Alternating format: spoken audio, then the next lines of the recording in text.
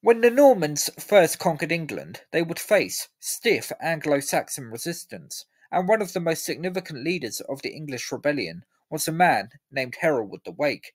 Hereward was probably born in the mid-1030s in a town in Lincolnshire, the son of Leofric and Edith, and the nephew of a man named Earl Ralph the Staller.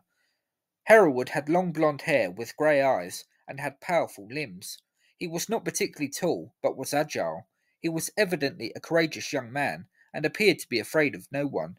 During his youth, Hereward became embroiled in many fights with other young men in the surrounding areas, which caused much grief to his parents, who received numerous complaints about Hereward's behaviour.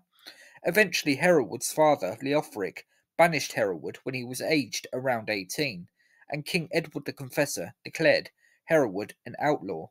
So began a remarkable career.